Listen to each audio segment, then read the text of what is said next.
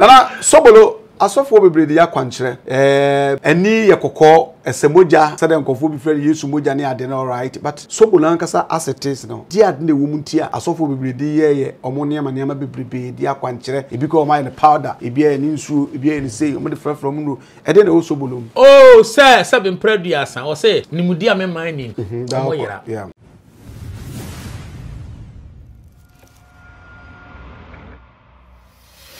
Right, abusuama mo akwa bamra on Ghana TV so mediane nana Kofi JC Kapa.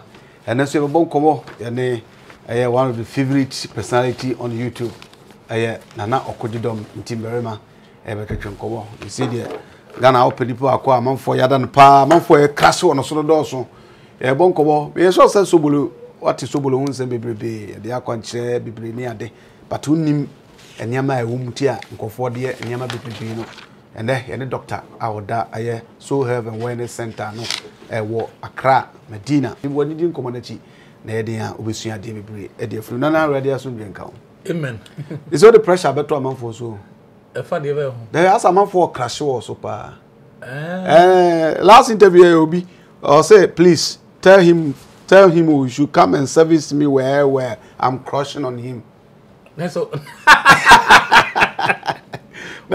Oba na that's what feeling me what feel you pa na what hear me so I said there also with this 65 now near my kania there them said that to na watafre na no say we to be face here they abetu bia no I'm reading comments and be mom ba ku bi so dia me here o say there who say me ka say Oba me no ho 32 I'm 65 and 32 on say e ba bia nimudie no to da bia e wo fom kakra no o he no de yanka no kore say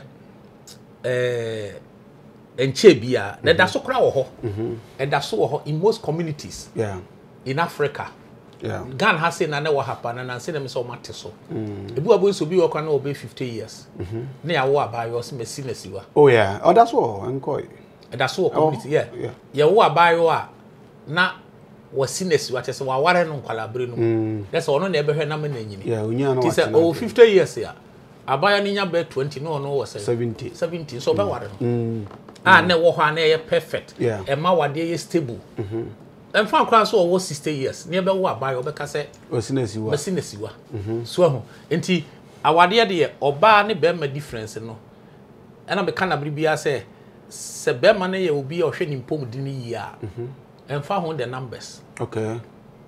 Just a man, one more show mumpum dini, sanom, cigarette, excessive alcoholism, dangerous lifestyle, ne quite a modest shane, Abaki Kaki, over one time. Such a bad money, dear, only think of a buy one wareno. Because one Casamuno, what started cool home to Obama by your problem. Now, show who ye said the Naya and Anamo Yana de are. I know dear. Oh, 60 years. Ubet me aware abayo or 20. Simple. Of course. Say I don't know. Never wa ba na be nyini chen obebra. O ware na enye. Na enye be ma. Also ba kra na o hene so ne boss kra the same age ya. Na mo ware a obegu agya o. Ba bi nyina agya o. Oba bi nyina agya o because a man here early developers. Fast growing human beings. Into omo no sa no there. As one in the boss the same age, expect to say, Obegu Ajao. Of course. Now, we need the young ones in the cheap. I had a do how never. Because I'm funny say, me was 65 free. Into the Ohene can crepa. Oba was 65 the mayor them aware. Dabby. Oba was 65 Enjuma. Sabe when you be ahead who ye power go away. Miss me jina now, so ne bibia me jina now. Be also co training. One more poem me.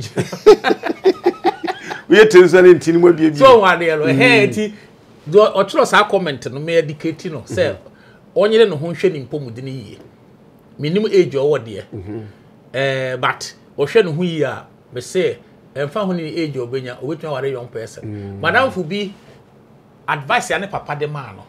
Or catch any say, a do so warrior, make sure say, Oba or bow half of your age. Half of your age? Yes. We are the sir, or what you be so worried do half of your age. Or me man the factors be brave. Was it, dear mammy, no mammy, etna, and the womb watch. Ah, Munina mo bear when I see no, or no so nana tune for say. or warrior or make sure so about half of or no age, bear money age. And to or no na practice say in the best one papa and papa in 2 for. Why yes also no. Was it perfect? And to a child through 40 years and no wale ababa or 20. Okay. Our DNA is stable. I see any say Tembiano or Bani Luku. Oh, fresh. Younger and fresh, yeah. Yes. It will be BM and attractive, yeah. Or no bear 9 numbi stay no that's so you're young. Or say a foot to any papa the man because or papa so J say foot to any finin now. I'm a boy no so. Yes. Etika be ma de ye hwe hu yi a ye nware ye age mate is out. Oba o ye younger. Okay. And the bit to ma mora. Better. So ebe boa man so be hwe hu yi. Yeah. Go hu benya ne ho adaje. Ono so benya ho adaje obebu ni ade. Nipa ko na o tres ayi na episode 2 say or you concerned about 32 the no na dwere mu na ebia he say eh na 65 the obeden ama na ni age ebia sa na ebia na ntina o de twetwe sa na odwene ye ebia sa na odwene ana ba ma na ni age wo de be mu sa ahode kwan so oh ele woni mu de o ka mo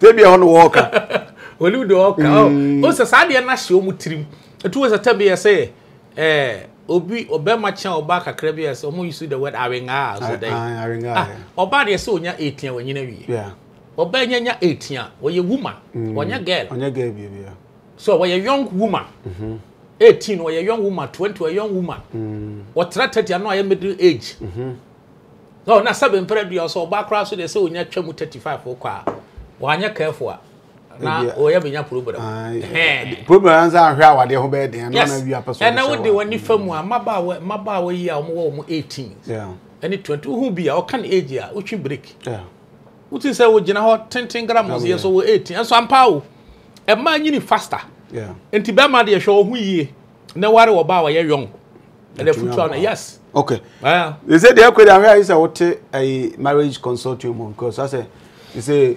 Habana na Diamaya, but you see, I say, your knowledge about marriage, you know, so progressively every day we say experience is the best teacher. Okay. So experience is the best teacher in the sense, Miss Makwa di mo. Factors be a beginner so worry. I'm wame. It may come with practical experience. Okay. Up to nipa bebre so sa. Ba ko ne say, emfa hu moboro. Enware wo ba.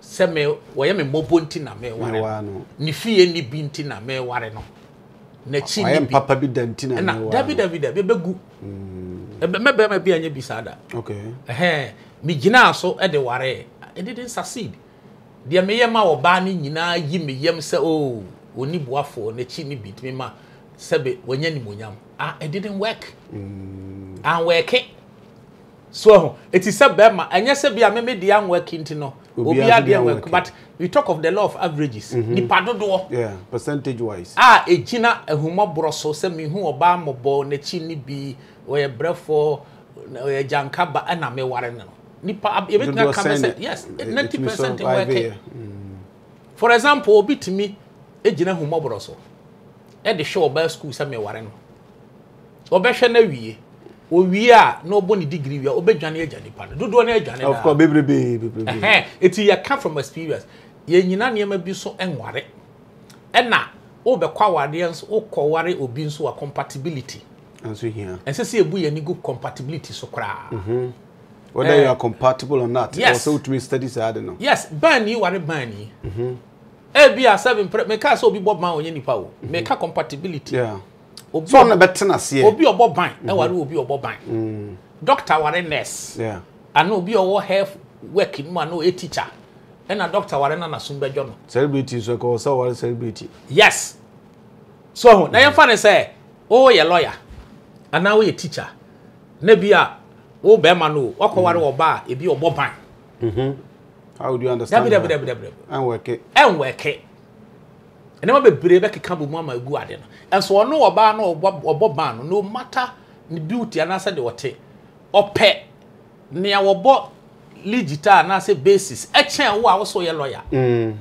come na click or like compatibility ni aduma am said them count here developer oboban wo yo oba oboban o ware lawyer emfa and so wari ni yonko ban ya obo basis obo keyboard wa obe penachen wo lawyer no and now wo judge bebrebe kwa compatibility it's na wo do ahwemu a tambia doctors do na be ware nurses and as mid those in the health profession oba lawyer for so a judge se no a judge for ni bi so ware a lawyer for and a lawyer for wale a lawyer for eta work pa okay so ho na momu no obe waje se wo say o don'ti that be wo ware a check compatibility the only na compatible make compatible na ntwi mu ga be ka ne say ase mo fata mo ho ana na bibisa mo balance you use the word balance sa balance you use twi you use the word balance and fa oh but amanfo fe say e odo de anya no kore mo nye compatible abegu entina classmates ware a it last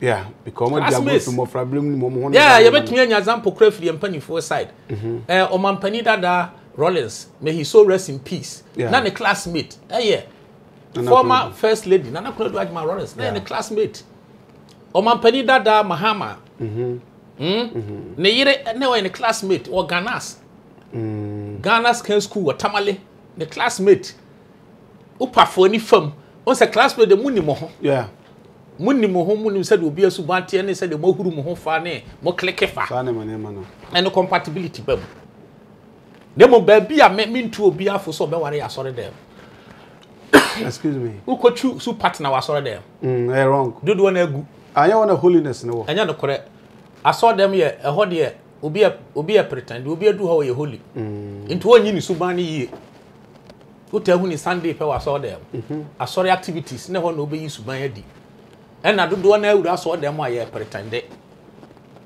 into how try a obenya program as obi key do yes I'm not saying say all the time you can't the law of averages of course the greater percentage because when I would do so dem o de ni suban a enya na kota into a whole dangerous place to pick a wife. A debatable, but that's a fact. Who analyze about Timasi pa? Also, classroom, I can you classmate if we only in started Form 1. Yeah. And a munim mo. Ya bo ma amwahe or banashe. Ya bo no so ba amwahe. Who send a usufa. Any a day said we motion to was only nickname and no school. That tomorrow warrior a fact. I saw them. I course Sunday I could do 2 hours. I want to coach you so here. I call Twitch over. Oh, say no ko. Na ko tia ma kwala ha de. Kwe. No nani. Oh yes. Well, it was all these factors near experience I come. Then I ejina so de kan de kan na. Pan so say so net. Okay. Okay. And soon to come we are hoping see benya marriage consortium by or Kojidom. Oh, yeah. Na man for abeba. Na nipa dom egu su benya da aja kwaye no so ka ho de that's the question. And you yated then tap send asa de nijisem ababe boom. Tap send say mo nkanka UK ubetumi bie tap wallet ewo app no so na basa so a utumi save up to 50,000 Ghana cedis. Ya oha obi eni achi. Eni se me wo say rate no kosoro eba fomu enya de be ka no se de usidi to so no saa pepepe na be koso de uduma na aba Ghana so a etumi aboa na peso yi ni kakra de uduma so a eye simple. Tap send so say de yakopiem ewo Netherlands, UAE and afi Austria. Na said the Tiana, more Canada, USA, Europe, maybe Obia no. Just download the app. Nimisa so promo code no about 1 Ghana. Ashaho, Ebasa, more you can Nempata say Europe no. Yeah, amount £5 and €5 for free. Now Canada and USA dia. That is no $10 for free. Tap send. No fee mobile money transfer. Easy, convenient, fast. And sounds so free. Won't you share? Me discover ye map him. Hey, they just say okay, tap send. No.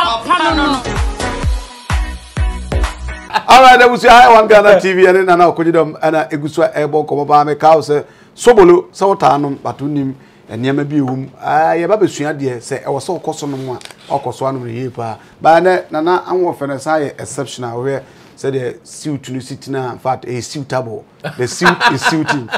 Nana Sobolo as of what we breed the Yakwanche. Any yakoko as a Mogya said uncle be friend Yesu Mogya near then all right, but Sobolo Ankasa as it is now. Dear the woman tia as of we breed the ammonium and yama be prepared, the Aquanche, it become mine powder, it be an insu, it be any say, only from Mundo, and then also Bolum. On the spiritual side, in the dear, into call be Ntim. So you use the word akwanchere. And what you want to know. Okay. And now they are akwanchere mo bi. Ti one mean to mean condemn me. Okay. So say a notier, sebe ye ni notier. And so trust them when you who say. Yes, you so the in so can not no the tree will be any tear. So the McCarthy has here. Obano half wise here. And then I said, not tear crack can be any. The tenant one can come near yourself. Yes. And so Esan said, I am a quanchere, nay spiritual issues in Tino. And in the tear. So, yeah. And now the same trust of Muno. And so being cotton's room, none a quart uncle. And some people will be a cotton so more quart uncle. Yes, only the own cotton. Yeah, answer a quancher. Yes, and near ma attack connected spiritual issues, you know. Yeah, I'm in person me with them. Okay. Because we'll be crying yame. No being in a hole. No being in a hole. A so below all right. But I bet you about say yes, Nyankopon catches a catcher so you see. Okay. Okay. And what do whom we are said there? Near so who name near tea. And I am not who them from that. About them from now, Sobolo and Casano. So the Jawa researcher or here is Animan, apart from so the ever home chain. Said the work will be crying Yamano, but about fiscal side now, Sobolo and Casano, a dear. Yeah, me kai say abra COVID a can of honor. Yeah, me a serious education on hibiscus. More friend is Sobolo. Me a serious education on it. Na me start here now. Me munipa biya omo free health profession mo trust and ko mba challenge me. Cause sabre sabe COVID no na ebi nya musika di. Na be ye whole business for ebi mo. Yeah. Enti oba be chere shortcut no. E o se o be hunu kakra but man pusu. Ya mi gina me na so cause na minimum the American say the American no evidence based scientific. Okay. And you boost them can you say scientifically proven. Yes, scientifically proven. Okay. And you said man koda na me son da yes me na na say koku Oheneba J. Yes. Scientifically proven. Okay. Eti man pusu kura. Ampan so me di omo so nkunim. Okay. Your friend say COVID. Apart from direction a doctor for the mind near bind the mind and they men condemn a boy distance and then the can hold in social distancing. Young horror and sunny and a boy. But the Cassia, a woman, a boy, a African medicine. Abakuni nim tree. Okay. I di punu ye. And so bola no more ye. Okay. And no can't want a Ghana for to me D COVID nesun kunimupa and kunkuma man for. Okay. Most medical doctors ever condemn health. But it drew COVID-19 attack, no. So, COVID-19 virus attack. Doctors be started puni. Omo puni in their chambers. Doubting Thomas is Nina. Yes. Omo puni minim penny for ahodo. E bikura ye womo no. E punu no mo de nya omo hotete. Na kwa de nya punu na some na ebeka. And then Sobolo na mu in China. Ade ba kom de fight COVID-19 virus no. Na ye Sobolo hibiscus. Oh really? In China. A lot of scientific your friend say documents ahodo a e be support ye. Okay. Obi bia sabe no what China be ankasa mewoa. E short ye. Other countries like your friend say US money at this start import ye from China. Na ye nibra so because ade wo Sobolo said obusa no me honhom side ndo e fato ba bi ma na me kɔ no honam de health wise a lot of nutritional benefit. Okay. So vitamin A ewo Sobolo yenum de vitamin A to me ye one boost immune system. Yeah. Na ade kese ye pass improve eyesight wani. Oh okay. Ewo Sobolo num hibiscus num e sad dan chen a all the B vitamins. Ofa unya Sobolo just a glass. It contain vitamin A, it contain the B vitamins. It some contain vitamin C. Vitamin C. Yes, vitamin C ayama. Esa kita D. Ekita vitamin E. Ekita omega 3, selenium, zinc. Chese nuani no wo sa plant na ohunu mu no. E ko confirm say Onyankopon say what the plant no ama yɛsɛ mfanya aduane ne yɛnsa mfansa ho yade kɛse ba ko mu yɛ hibiscus enti respiratory system disorders ahodo no Sobolo timi ni papa because one a fight virus because a boost to immune system they are rich in vitamin C no a some fight virus ahodo okay it was a coronavirus a viral attack Sobolo ni timi ni keke na de e ma ni timi ni more kora na sa ada necessarily COVID-19 virus pe o virus ahodo nyina Sobolo timi no virus abusu dom ni nyina ada yes mama ma example bi there was a guy COVID the abreso no ball ball one of the countries me refi no say no ye adwuma o mines footballers no mining company bi team okay to ball say adwuma o mines ha and obenya respiratory system disorder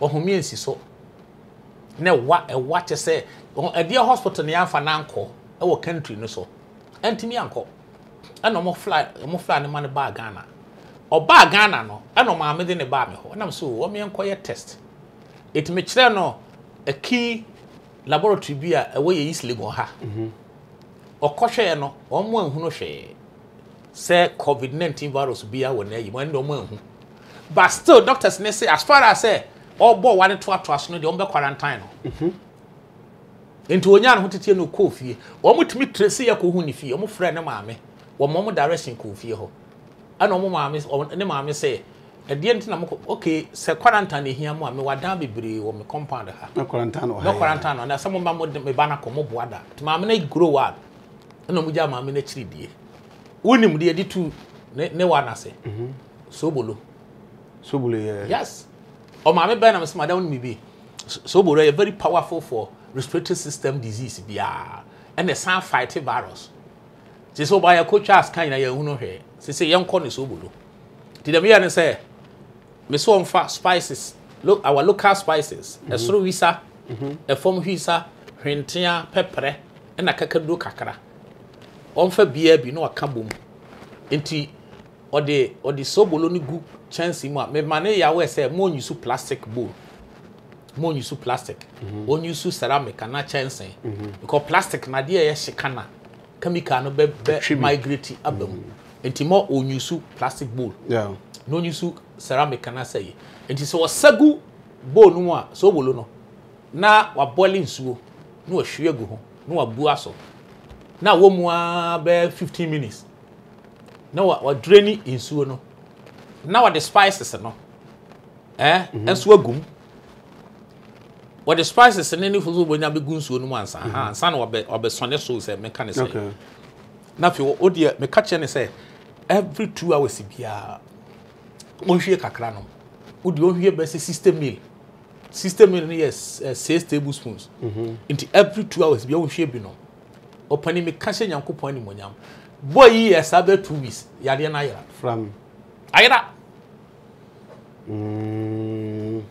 and so this was a guy baby I know hospital be na amfa na nko oba han so coach as kan mo hu hwe kom quarantine no yeah said they suspect COVID be a chire na ebe yi ni hu adi to ye de no ma me sen kan se kamu kome wa ha me say ye use Sobolo pe with this our local spices pepper hwentia ene suruwisa e form wisa bo boni nya no hotete the first Sobolo no onya yes na se kra oba oba bi obechia me to ha no maame atobi asende ama no eso ade we sanya na wa ha oba ye nkana ha ebu market nima market ni ade nyina wo ho yeah so ahu ay hibiscus hasam ne ye kano there's another man bi a onso no ntime nwonso the prostate ay enlarge into ntime nwonso kora wo omo ahye ne catheter na okoyi a stage Johnson ne ma into oba me clinic ha ho hene na am so opening koye Sobolo na no odi ano no to aso a ukoko ni ye yi catheter na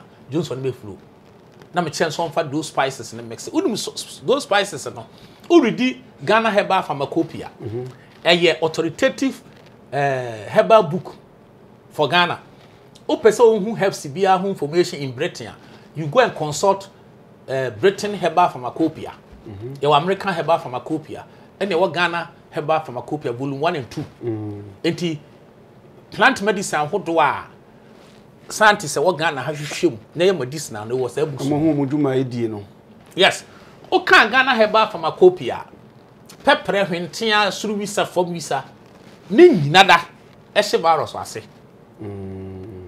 e hye virus ase ni nyina enu so de combine Sobolo na say hibiscus so no so wo that component na yes I to me fight virus say attack krawo me se papa ne num Sobolo no to aso a okọ hospital mi katita Johnson diso papa afedo Johnson da afi yan fa nche ni bio ya fa nche ni bio okay njere hibiscus ya ye kan waseme could it be a spiritual dey na nche ko ye ni huhum ye wo hono yes could it be say based on facts our mind about it no entina a b asofo no more ta use say say kwakuma enu na ya mensa ya dey wait no so a na say me de manwa say e anye na bi beji no can we attribute it to that fact no so na say ono de wo say ya kwankyere nyame na de ama no enti say ha no hunhum asem na wo kan well it's not say me interest bibiri wo ho no and say your spiritual dey that to njeba me che say based on fact ya wama about hibiscus Sobolo yi unse sabi nyade nso de kwa so dem no unse dodo na ye spiritual dey ba dodo na nso ye physical ebu asmentumi mowa obi simintumi enwonso ti se de na wo kaso bi nso so onwonso na ye de critical koto no be mem se de wo kan na so de no ko na ye ma no Sobolo na entu ngo ba say one way or the other Sobolo can do magic and they say a must I know they are must okay ono mo obenya medicinal effect no ana say medicinal benefit in do obenya em so what say and do obenya enti say other spiritual evidence so ono na e kan but me dem hear from a medical point of view yeah we spiritual no say na America say obi ya de ya trebe me roba ya trebe me onyo so many years ena wakọ baby ya Sobolo akwankyera ma no o say nipa na oba wa no ntumi nyonso no wa amfa na nko spiritual aye hibiscus ya akwankyere na adema no na meche say ebetu akobasa saa de enti asofo no mostly eyusu saa hibiscus yi ni say eye den ya de na ebeba na nim no apart from spiritual no hibiscus betumi di asam no physical anti na bi omota yusu na na ejina yade no so okay se nipa ne de UTI urinary tract infection ene koye na sofo ne mane no Sobolo na ekwa me no me nka say spiritual exactly hola na me pesa be Sobolo na asakwara ya de so ejina yade no ene kobasa bia ate say prostate disorder na oma all the spices ya na whatever oma onom direct na unya benefit ya na say unya good results me be chiremu a me nko na spiritual me say Sobolo betuma ya sa exactly na pesa be tiase yes ema ewo infections wo mase se Sobolo no de this local spice hwentia pepre no mixe no onomo a obenya solution so ntia bia oba bia ba na obe complain of vaginal infection and other infection wo na se wo wasore dem na ma no Sobolo na kwa media wo ba minimum ma wo Sobolo no tie sa na yade exactly 100 na pesa be because at the end of the day no say and na make say age na yade no okay e mo so ka kire me say obi wo epilepsy na wonu mu Sobolo ehon de enye Sobolo adwuma wo ye no so okay enti ehon na se wonu mu Sobolo na epilepsy ne kode a ene ehon na me ya spiritual inadi adi okay because Sobolo no encure epilepsy so on the chiri anansa edam anya no ne cure a dealing with the respiratory system this or any other viruses unless any pan epilepsy no se viral attack bi na ba no di nya so de a ene na Sobolo betumi ayaduma okay but ni nyina mu no wahu it is a science for scientists here who be say be about creation onimi say obie na no ka se Nyankopon na boy a ehu hia investigation bi o on say science so there it goes to the research and investigation e de kwa na mamu emuvu ewe ni na waxe e de na ma wie pie na open scientific reason etunya ko bi o no ka se Nyankopon na ya na wa stop na adwuma o pese o ya it's a case close yes eti obedi kan wa ya we say enyi Nyankopon the boy odi kan yi sa adwene na frutiri de be no obetimi aye investigation so Ati sa hai ade no ye the spiritual ayi na be attach and am so baby okọ en me anko bi on ekọ na aka kire nse fa so bolu ko ya kwa kire ti be ye de kwa challenge lo remekatia ti be de me hwe mi so bolu no from medicinal point of view because you say so bolu ni ahwe ade no so de ko ye no yes ni ahwe ade no de ko ye into you restricted this system disease there on so bolu na ekwa enya spiritual medicinal properties in the sobolo no na ya juma na ya juma okay so we UTI no konum sobolo na kwa enye spiritual sobolo cure UTI a cure vaginal infection so ho e boost nipa immune system e bebo ma wo kidney stones ni suman is cranberry juice oni cranberry juice no mabusuan ba ako so ho enia ma cranberry juice ba ya sobolo ba ya okay it is say onom na sa yade a yenim from our research says so bolotimi cure ne cure and they me nkasa spiritual da menya health reason bi dia kirem okay ne mom de ye sabio beyond our comprehension e bia say dem di kanka wa bodam epilepsy and no man so bolo na dam ne koye and they have no reason to doubt him I call a dam ne ko ne say honhom asem abam okay it fansa me difo na oba bia ba besinyame nipa ababa ogina he na otwem yense ne oba na ontumi nyonso na wo ma no sobolo no bi no me no okọ otumi adwonso bo nsem ma asam no a yebeko kohe medicinal point na tumi asare ya bo yense ma na oh sir been producer o say nimudia me man nti yeah me am one nimudia about the medicinal properties in sobolo or hibiscus o boy ade ni din say no ntime nyonso no me ni say sobolo no adwuma ya etime yes adwuma okay time ya nyame nwanwa what about the next person onni nimudia wo sobolo no say time ya nema we to no de still o de beko honhom live no de abone nsam man share so sobolo ya nka mantumi anyonso hantitam bia no me ejina yade no okay ene be kire say sobolo na asa na yade na nya honhom bia okay because ene ma bebere o yeah ene ma bebere say o fat say noni juice tahitian noni juice ne boarding pa Tahiti island yeah the honest plant na efifiri wow inte omo gold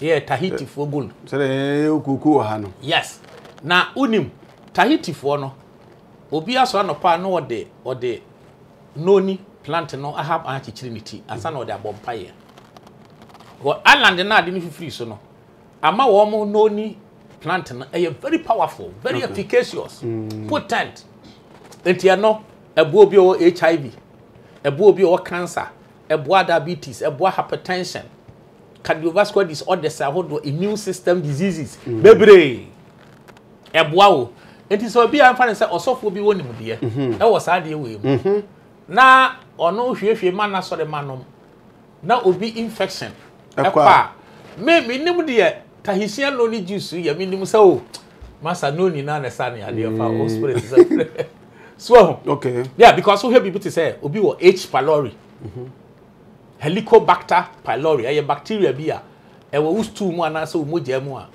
e cause abdominal diseases okay abdominal disease e cause gastritis e cause peptic ulcer e cause stomach cancer titambia no so because it no complaining ne yam bebra doctors be dika mo check H pylori so wo bia ye reactive ye check your blood no more ba ko check your stool because and also another problem wa e disable microphone na ope ade cure sa ya de na wo ba no hospital dro sa de enko sa bacteria na H pylori be koso wo mogya mo nyema etimi no ba ko ye no ni na me bo ntaisia no ni juice no wonno mo esese yira esese yira another year etimi ne pa so ya cranberry juice another year etimi ne pa so ya hibiscus so bolo no all the spices eguma be yira furu mogya no oh okay enti me wo sa ni mudie we sabio no obejuna ka kire me say na obi wa komaya de na ama ne no ni juice asa kwankire ne koya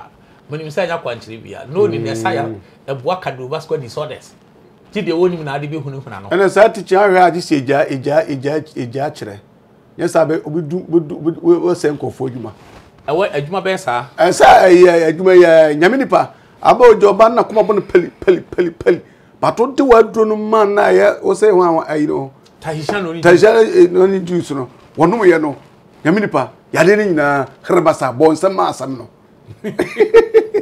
sabasa say at the end of the day nipa na yade no kode aha and no so no hwehwe na say lack of knowledge ya wo kan tina man pese ye nya sa understanding ya mfa hwempodru ankoye kotodwe so aha aya say ti say say obagie di say ye honhom ni ti na yes say honhom e bia na nka omutumi aso ano ntemba oda se na adwunu say honhom nti no wa nya sa de ye mfiri aso masiwu abata e bi so na nka business kire wa ye otete no anom a akobet ana media me say some the sane money nyina ba asori mu ye na kwanchira ye nim ni medicinal properties okay so what I said the onim ye ni medicinal properties or sa juice no say ye hibiscus juice say ye friend say Tahitian only juice cranberry juice whatever ye ni medicinal properties to me wo di bewura wa asori mu a me hwe yade na o se sa ye no na ma draw conclusions o ade na sa yade ne dada na omo ye report to be wo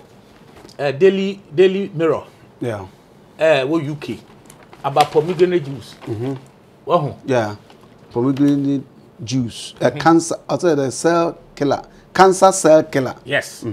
So we say no. Who read the Islamic medicine? What can ho asem? Yeah. Pomegranate juice. And na ye one plant here. Bible kan ho asem. Quran so kan ho asem.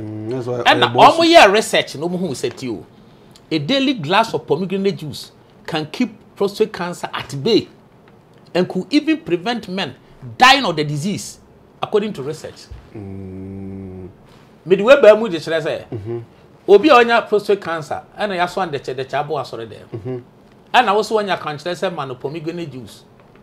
And I'm on 1 glass every day, and a year. Me and me was said, me dear, me say mansa. And your boy, some life full of oh, okay. But sir, Obisubakasa, Matthias Sepa, Obisubakasa, ni nanso a ekona manim die aba heba no so ekosrana we ton Sobolo we say Sobolo de ye ne say mamo so so amon yeah ba e be kiremu from the health point of view there. Okay. Omo de akoye spiritual. Okay. But ye ba ye kiremu from the health point of view. Cause sensitivity agrobegu. Yes. Okay. Okay. So because our plant juice in Abia on the yesa. Where it was published in Daily Mirror, UK. Okay, yeah. Yeah. And pounds one more nim pomegranate juice in your ye. Yefunu yade ebwa cancer. Just multiple plant in the same. Yeah. Sis be no gum na ye call. We call asasa koma style be la bisa. Tisa me nim the pomegranate be ye. Na the boy so them so they are kwanchira. Me say sa plant na the juice in your medicine very powerful. Okay. So, and he said, "Omo the Sobolo kwaso dem a. Sobolo dem say ade bebre. Enti e be kire yade na wo de ama nipa no. And na ye be prove kire say Sobolo na sa na yade na e hunhum asem. Che tama be je disa kakwo ba na edi chase gunu nsa ne ho denden a chese wabodam. Na edi Sobolo no man wa be ma na ade din a. Thank you. And there's a spiritual bam. Thank you. Na mo ntumi nso. Num nansa. Aye Sobolo na sa na. Oh na de ko ban ka de pa ba tem se wo bre no. Ko cheti e bre ni mu ana. Aye Sobolo na sa na. E be pebre pa ya ba de ruru ma. Oh another research be about cranberry. Oh, what the hell? Research on publication. Daily cranberry consumption improves heart health. Sa cranberry no. One Sobolo kita abusia. Omo ya jama. On sa cranberry bo akoma. Sa na Sobolo nso bo akoma. Wow. And cranberry no and na kidney stones.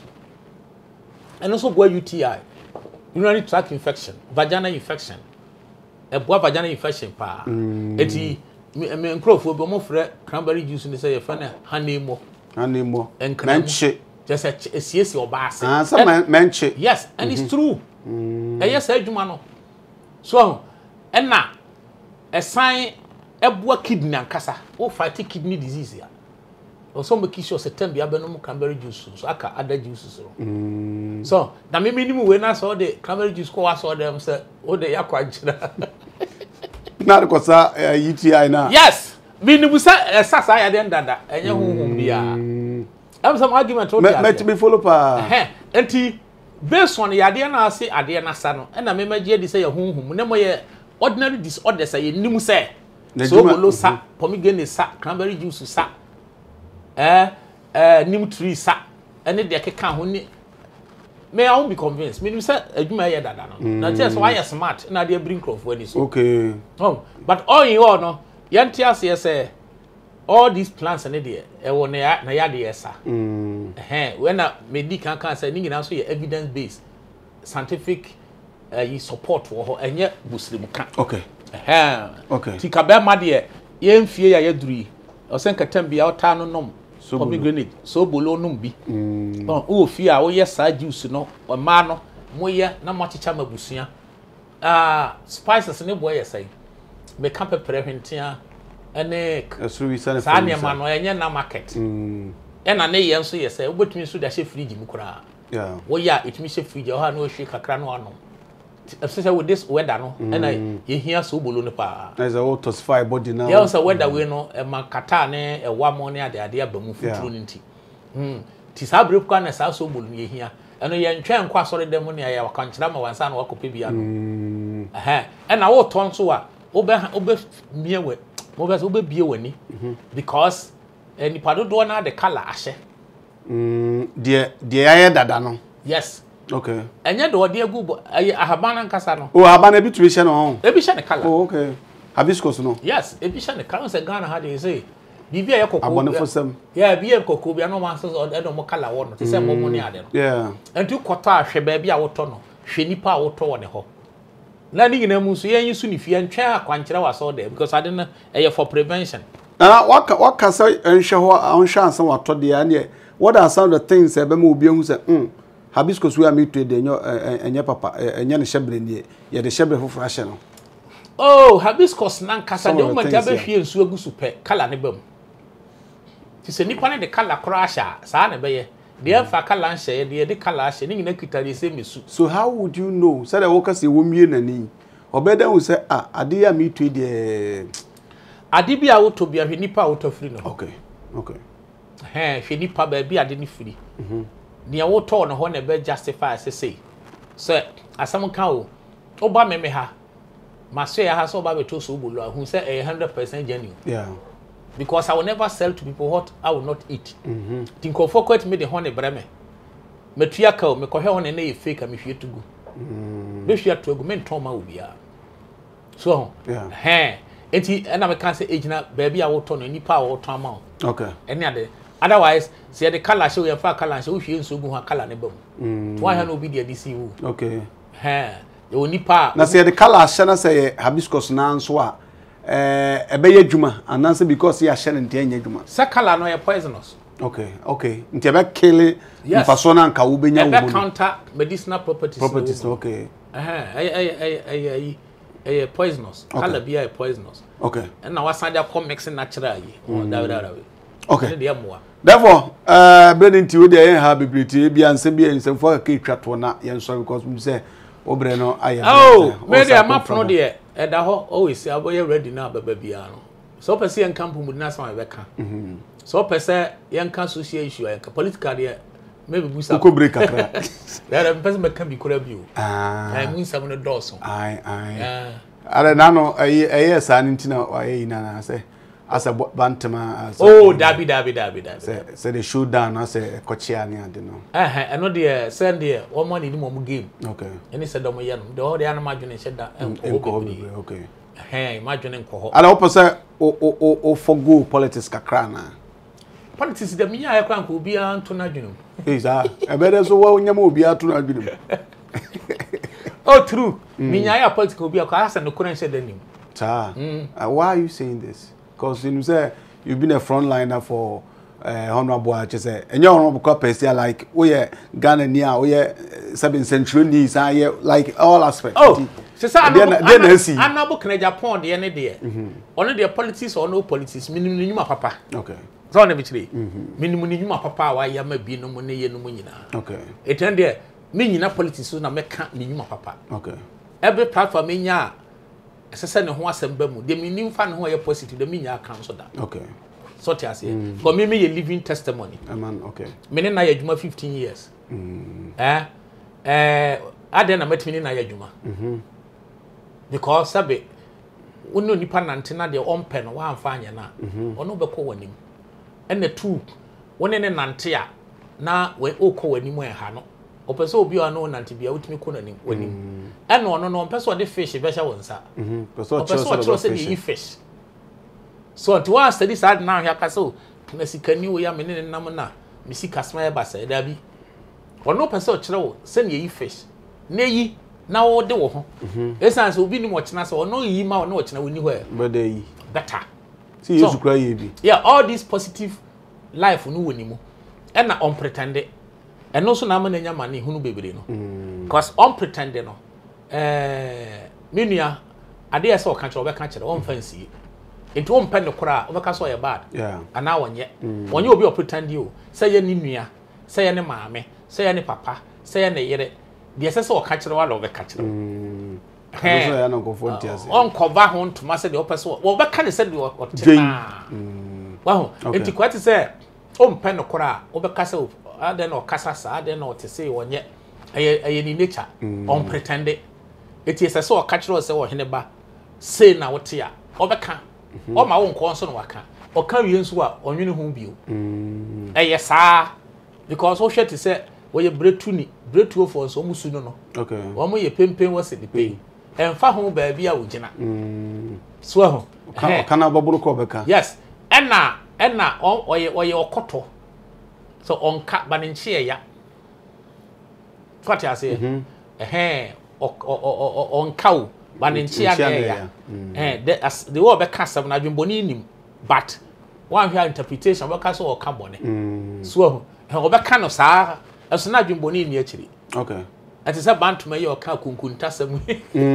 ama mo so kunkunta to mututi a ni nua yi to akoka kunkunta so no ka dwumboni li akiro but o beka se kunkunta so akofa sama bai ana be tire se adwumboni di akire se obi o ka kunkunta nyi pa o na sa na won na aso ko kire mu kakra na za manfo a shara adwan ko ha nya sa na won na adwene mu yeah e be a presentation of one tia se so na be kire aha enti no sa na ote ye no kore na woka e na no kore ka no so wa ye na adwen se on pretended da o kana say that here say it as it is also o ma we nsumu de o kole sa wo mo twe ma party so onu sam pipi wo mu ana woni onu so o pipi mu onu sam pipi nkunim de nso ye ono nkunim de adan president Nanado Dankwakufu adabro o ye candidate ana obukene japo so osun wo ne ho yeah because nkrofo tan dodo the one nkrofo tete Nanado no hade ya wo osun a wo yi handkerchief odo no yeah asenso boachi no na di ni ko gina platform so ba ntama wo de le kire so ati emri bia ne se ne ono no hunu niema ebia yesterday when we say we good and now why you want to be on fancy en kasa no am ka say we good na wo di se hunu am what does you good sa na ote eti ne party kro wo mu no on spell any pasa no if really we don't stand for truth and justice yeah we kasa wonye okay oh you good pa we good media me ma fa ne nsem ama onim ya wo ka aha de me kan bia eti me nkoye ne awo no wo kiri so ho me nkoye de wo kiri ena wunya wo bia obetumi aka won fom so wa kire wa won pretend I say you good o sankofo na do mobility society by our part of the world no I think people don't understand it that way it is such a person in politics obebrem yeah a person like Anobu in Japan politics obebrem to me there me nya kwa politics mo nya bi o unya ka unya politics oh ka unya ye na anso se na afra ne Mogya na me kase me nya ya nti unya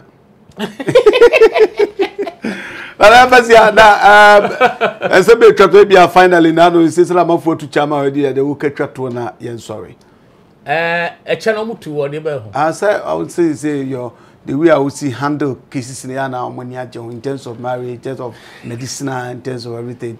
Sunday any day obi kan ye many Anobu in Japan and now to miss me sua no yan ka some the way I said yet okay my am pretend e will be bia ho so ho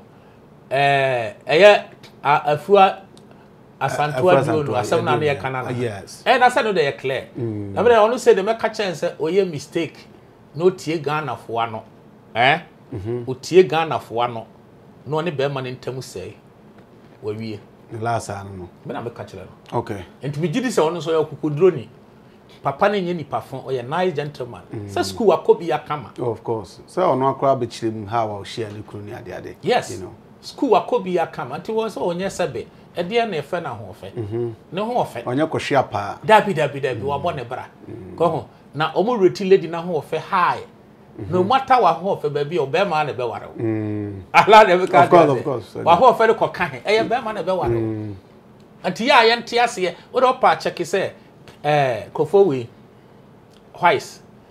white lady bi obesini ko she Masai we mu o Kenya e ko ware Kenya Masai hunter bi warrior kura sabi school kronko bi oja oye from royal family wo dwane free royal family person ko ware etidie na ye hu bi da wa nti oba de no matter what level be ma na be ware wo what as ba ya na Ghana afo no ye re too high bi bra ne afiso ene wo level onye we mame nka wade bi ohene yere facha mi se mi bo di ba nye kwambone so try say obi ti say ohene yere gifty auntie na ne level ne ye high enguma mu ni societal level academic level say na ho kekate no omo de omo nifa mu a omo hu be ma woni ne ye compatible woni ne was ese no so bitumi awa nya ne seso ko mu ni se maame ne ye high eto omo ade omo adwene keka omo nya hwe no conclusion ne say ne the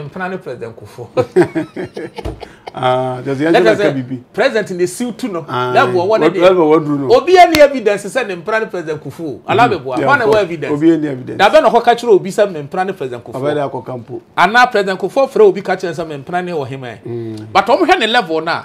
As a honor, I fata no. Yeah. Oba me level a emfa. Oye high chairman. Yeah. And some of the meja ko.